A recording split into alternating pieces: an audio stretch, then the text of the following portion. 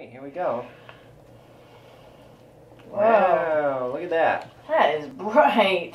That is really bright. Hi everyone, this is Heidi. And this is Franny. Welcome to Heidi and Franny's Garage, and we are at part three of our three-part series of the LED install. So thanks for coming back to see our last video. I think you will enjoy us, like I said, teetering around on ladders and doing some crazy stuff. Okay, so as a little recap, part one was our shop lights that we put in. We just replaced the standard 4-foot shop lights. Part two was installing a tape light underneath the lift to give us some light under the lift. And this episode is going to be about some kind of interesting ceiling lights that we got. They're for drop ceilings. They're 2 foot by 4 foot. They're very, very bright, close to 60 watts. So they got kind of an interesting way to mount and everything, right. And we're just going to plug them into our keyless fixture on the ceiling, so they just turn on with a light switch. I think they are considered industrial lights, which is why they give you the mounts to be able to put them in ceiling tiles, but since our garage just has a regular ceiling, we're gonna have to hang them. So right, well they came, you know, we have a kit for them to hang them from the ceiling, so right. We didn't just sort of, you know, make something up and kind of rig it out. We no, we did that in the last video. Yeah, right. So this should be a fairly standard thing. Right, right, exactly. All right, so okay, so this is part three. Very exciting. So that's up next on Heidi and Franny's Garage.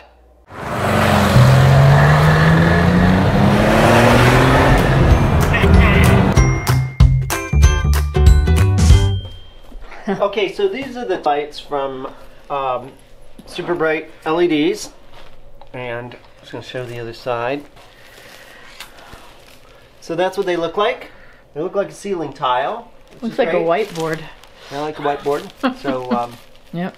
Can you pull that plastic out? Set it back down. Sure.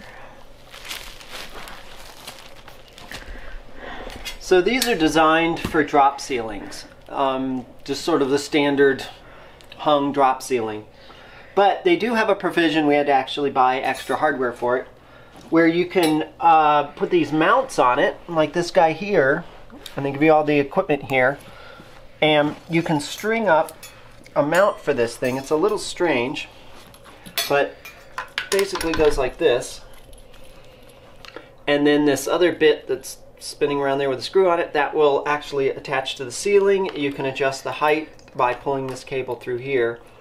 And then I think you can lock this off at the bottom to get the thing all level. So it's a little crazy so there'll be 3 mounts in the ceiling right along the center. I am a little worried about it rocking back and forth and moving around a little bit, but we'll... yeah, wind never gets in the garage. I know, yeah. So we'll cross that bridge when we come to it. But next step's going to be to pull off all of these little plates that came with it here, so the other 5, there's one, and install the hardware. These are the electrical connections over here. They come with wire nuts, which is great, but these little breakout box holes here, they don't have any type of attachment for those, so we had to go out and buy attachments for those. So not the end of the world, but this box is a little loose. I think it was riveted in. I think it's hard to say. Can't really tell, but I think it was just riveted in. I think the rivet's just a little bit loose. It's at least it won't matter. It's not going to have any load on it. No. Yeah, this is strictly just going to sit up there. So, so that's the next step here. So I'll go ahead and do all that.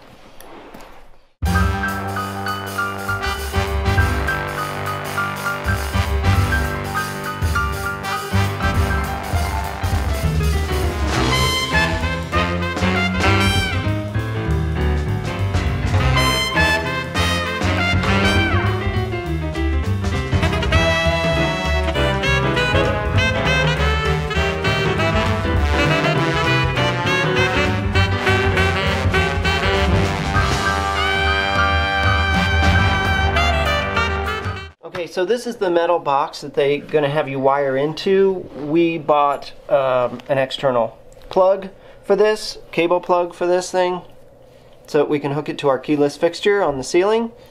But you can't just go through these holes without putting some type of adapter on that thing. So they make these, you've seen these probably all over the place if you've ever done any electrical work. It's a standard NM cable connector for allowing to put a cable like this, or a wire, whatever, and hook it into your box, and that way there's no chance that your wire's going to get cut on the sharp edges of this box. So that's all I'm installing right now. And what size did we end up getting to go with this? We ended up with a 3/8 inch trade side 1/2 knockout, which is funny because if you measure the hole, it says 3/4. Now this is a 3/4, or it actually says 7/8. This is a 3/4 inch, same thing, but just 3/4 inch. Just to be on the safe side. And it won't go through the hole, not even close. And this is the next size up. So, oh well. So we were.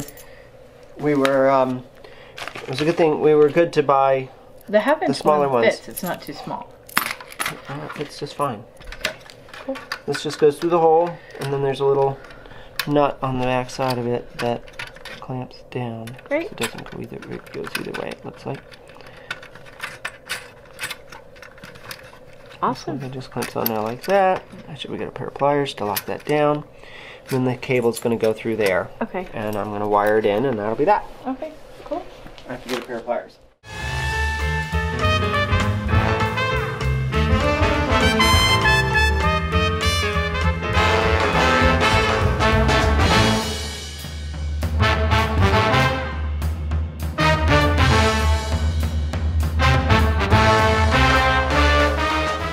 So I think next what we're going to do is go ahead and we still have the cars on the lift.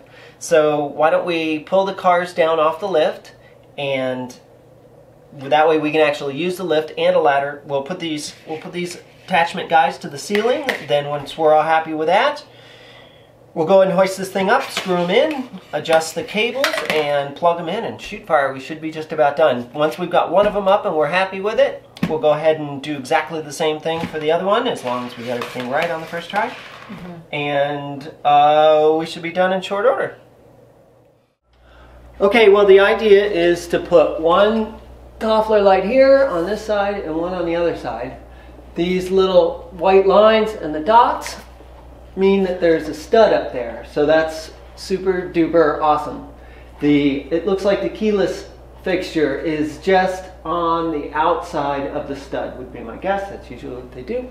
So we've obviously got the key light on one side, the keyless fixture light on one side, or whatever these things are called, and then the ceiling light. And then Heidi was pointing out that we need to leave a little bit of clearance over here on this side because we got to get the tires down. Go for it. All right, so we're going to measure. We're on 22 inch. We got a center, and then we got 22 inches on each side. We want to make sure that it's not rotated, so that's going to be a thing. But I think we can look right along this line, and I think we'll be pretty close. So, okay, I will get up here carefully. Heidi's holding the ladder for me and spotting, which is great. Unfortunately, I have to get up to the second to the last rung on this ladder.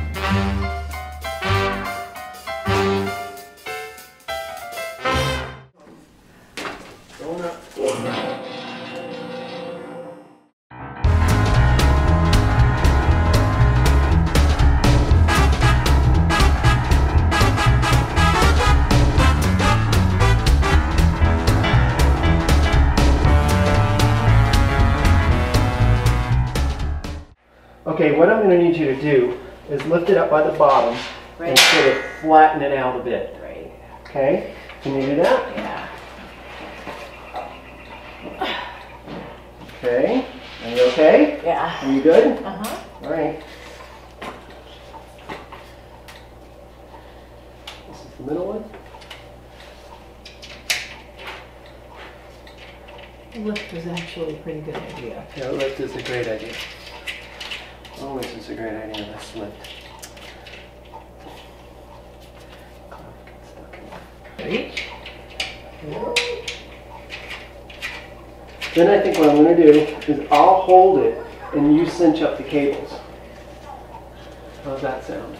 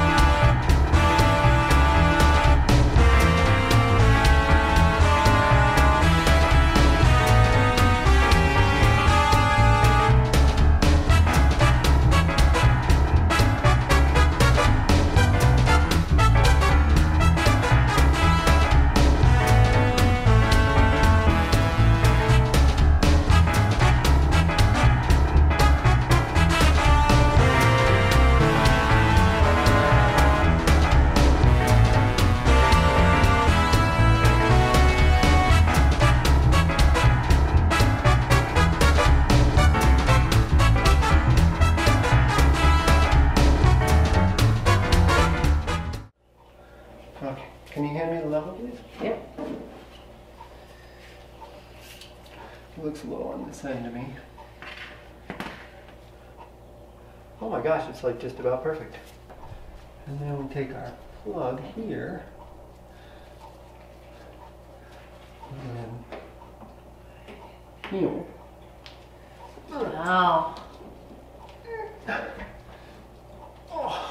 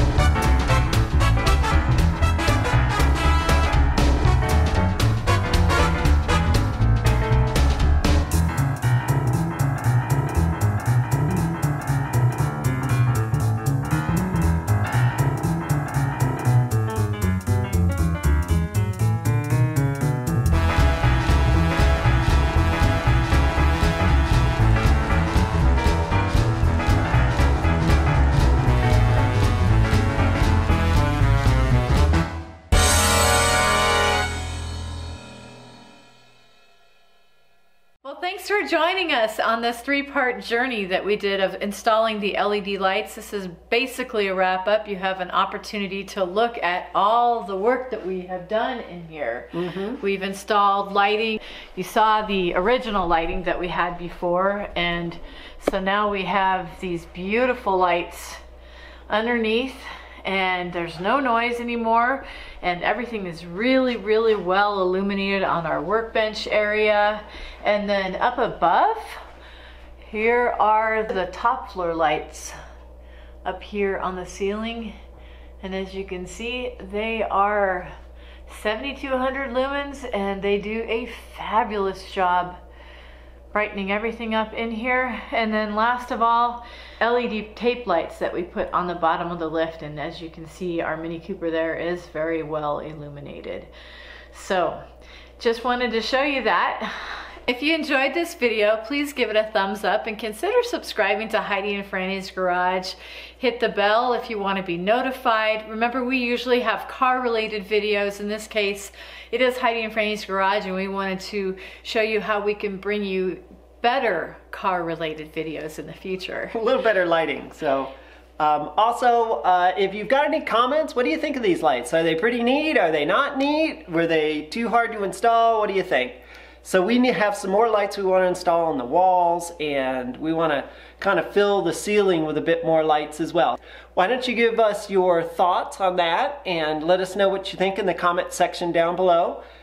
And we will answer the comments if you have questions as well. So that's pretty much it. That pretty much wraps up this crazy little adventure of the lights in the garage. Hope you enjoyed it. Yes.